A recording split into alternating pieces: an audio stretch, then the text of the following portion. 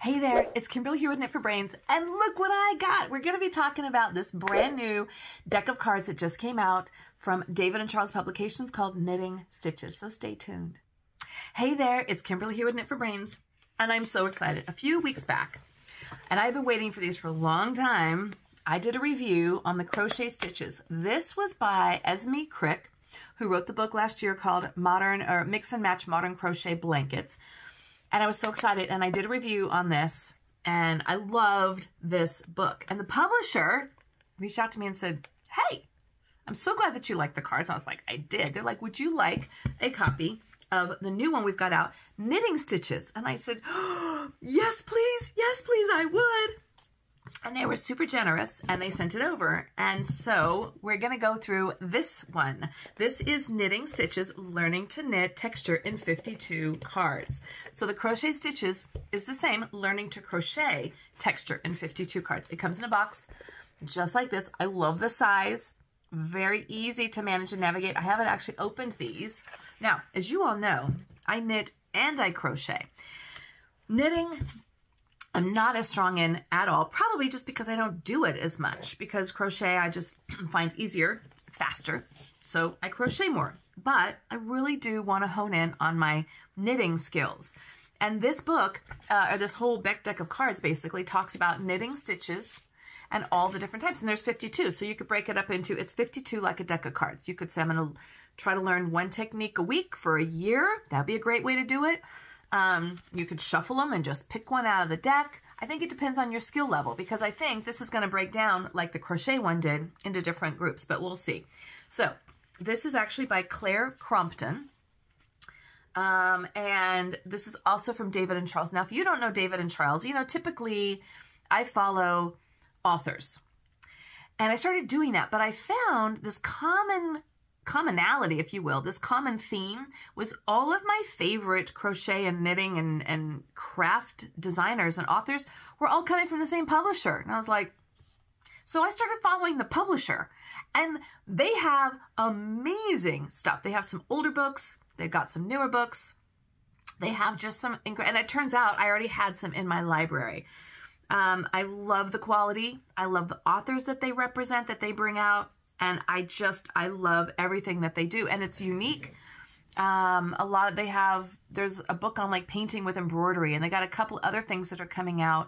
One that I'm really excited to look at. And it's about making cakes out of scrap yarn and then making projects. So they have a lot of really interesting books. I will actually include their website, but you can get all their books on Amazon, but just so you can see some of the other things that they do. But this is their newest.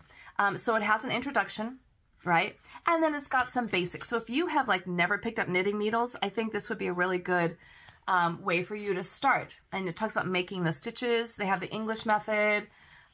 Here's purl, stocking net. So very, very basic, which honestly, because I'm not what I call a strong knitter, this is great for me. For somebody who is really more proficient with knitting, maybe you want to skip this stuff, but that's up to you. Binding and casting off. So there's this nice little workbook in here, a nice little handy book that comes along with it. And if you just chose to take this with you and not the actual cards, like if you were going to be on the go, this would work out fine as well. Increasing stitches and decreasing. So just some real basic stuff here. Lace knitting. Okay, so it talks about that. Cables. Cables I have done only in very little bits, and they're super fun, and they're not as difficult as you think they're going to be, but there is a technique, and there is definitely a little bit of a learning curve. So it talks to you here, and it's nice because it gives you the instructions and the pictures that go right along with it. And it also tells you how to read knitting patterns. Now this is something that I noticed they didn't do in the Crochet Stitches card book, and somebody even made note of it and made a comment, and I was like, yeah, you're right, they didn't do that. They didn't do charts in the crochet workbook. I love working off of charts, because oftentimes if I find a pattern that I want to do, maybe the pattern, right, maybe it's a great pattern, but the pattern writer or the designer, English is not their first language, and so they'll use charts, and charts are universal. It doesn't matter what language it's written in, it's just all a matter of charts. The crochet stitches did not have charts with each one of the stitches. And that was kind of a miss. But in other words, there would be like a chart of what you're doing on the cards. And honestly, I think it was the instructions were very well written. And I think it was just, there's no room on the card. The picture is right there. It's a very good picture. There was just no room on the card, which was kind of a shame, but that's my thinking, that's why they didn't include charts. This one, however, I think they did. It talks about charts here in the booklet. So I was very happy and impressed to see that. And then it also has the abbreviations in the back for knitting, which the crocheted one has as well. So that was all fine. And it's got all the abbreviations in here. So let's take a look at the cards and see what they look like. So they come in a deck just like this. Love the pictures. The pictures are beautiful, really nice, sturdy cards. And they have like a nice, kind of a shiny, well, you know, like a coating, right? So if you spill your coffee or something on it, you can wipe it up really quick, and they're not flimsy. Aha! All right, so look at this. So this is the first card, How to Read Knitting Charts, and here's your chart key. Okay, well, there you go. There you have it. This is what's really gonna make it for a lot of people. And for me, like I said, for chart readers, this is valuable. Okay, so then we have the moss stitch here. So what we're going to do, let's see if they break it up in the same way. So these here, okay. So we've got the moss stitch, the 2-stitch check, the basket weave, the pennant, lots of, I haven't tried, well, I don't think I've done a basket weave in knitting. I've done the moss stitch. Okay. Pennant, a moss stitch rib, stepped diamonds, love that, small gingham, block quilting. Wow, okay, now I would consider these to be advanced. Aha, and look at that. There are charts on the bottom of these cards, and they all have charts. Look at that. Okay, I think it's just that maybe they didn't have enough room on the other ones, but yes, the charts are going to do it for me, people. The mock cable, beautiful, with the chart. Heart squares. That's pretty. And then that's a really nice chart. Okay, so I am excited about this. As a matter of fact, we're going on a big trip, leaving soon. And I was packing up all of my projects that I was going to take on the trip, and they were going to be crochet. But you know what I'm going to do now? I'm going to figure out what I want to do, and I'm going to take these cards with me, because what's so great about this is you figure out which pattern you want to do, and all you have to do is just take the card, and it's so much easier and lighter than having to take a whole pattern book or you know, printing out a pattern. And I do not like to have a pattern online. It has to be sitting in front of me. And this little guy, you just pop it in your bag and you're done. This is the moss stitch ladder and the ladder stitch, and like I said, boom, there's the chart. So these guys are in a kind of a beige color. So I'm not sure of the breakdown. And then there's some other different colors in here.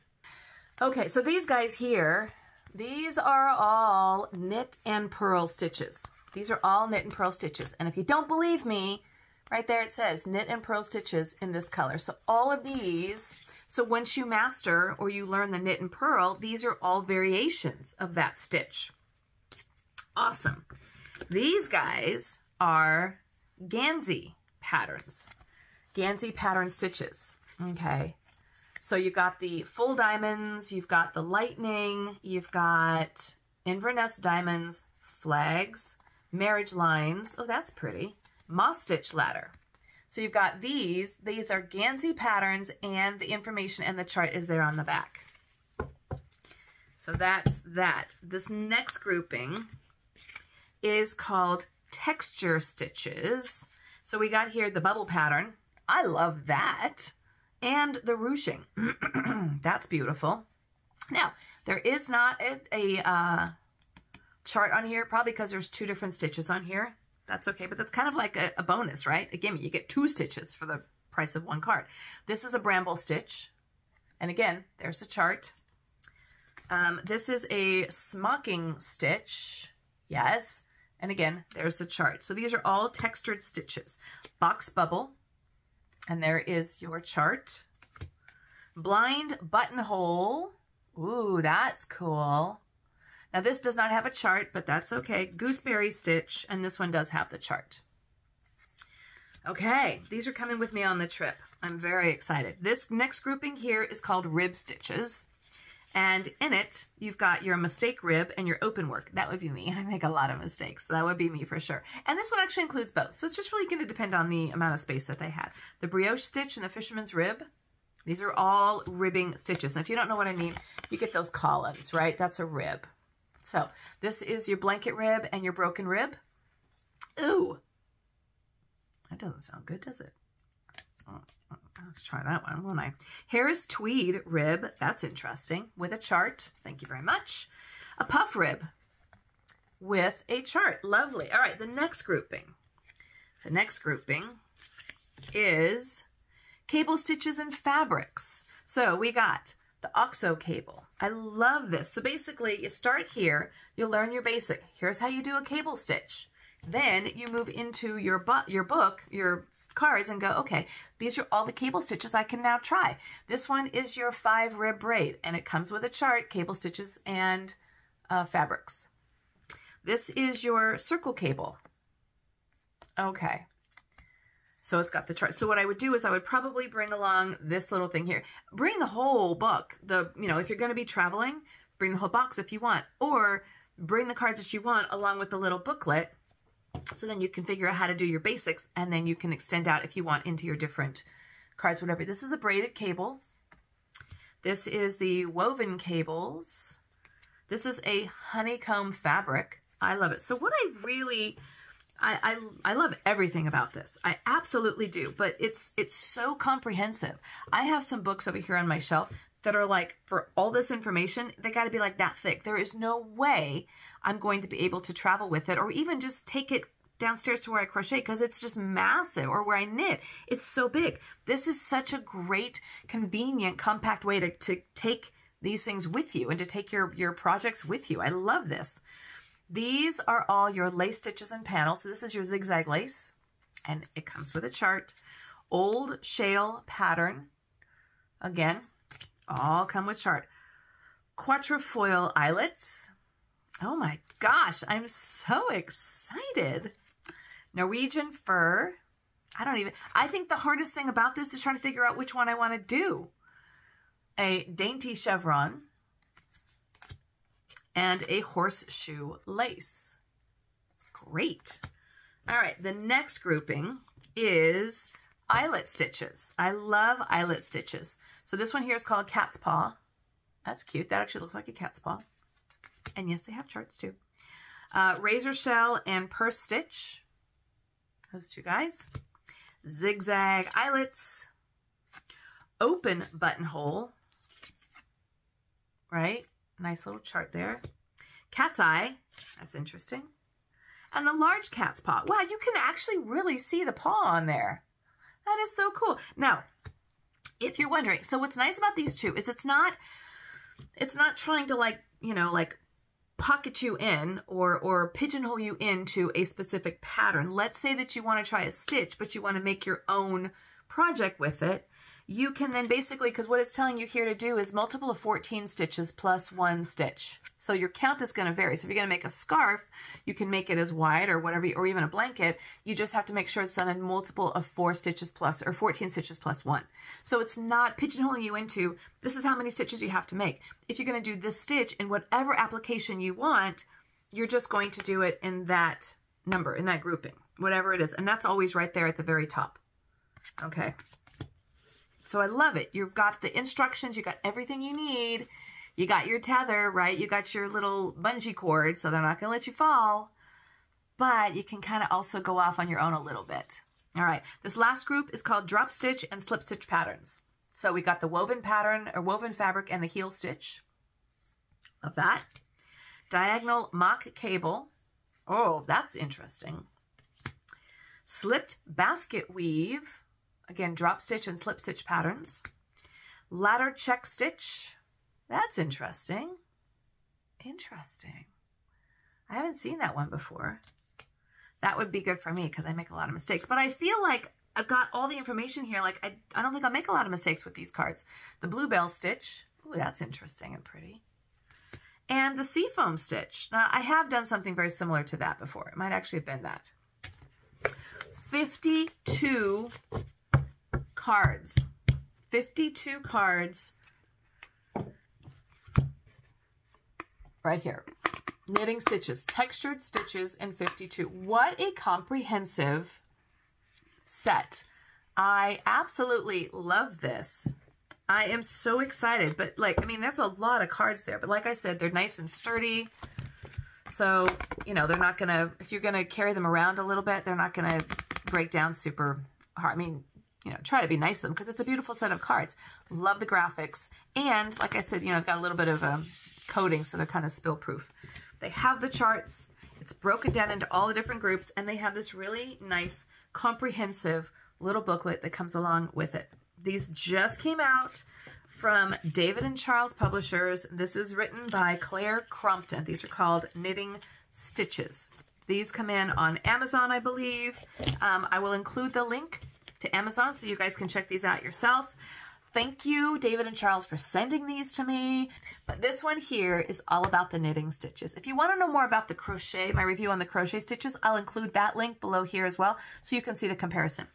Thank you so much for watching. Please like this video and subscribe and share it with a friend and tell people what we're doing. This is great. But this is my review on the Knitting Stitches book, or Knitting Stitches box of textured cards by Claire Crompton and by David and Charles Publishers. Thanks so much for watching. This is Kimberly with Knit for Brains. And as always, I'll see you soon.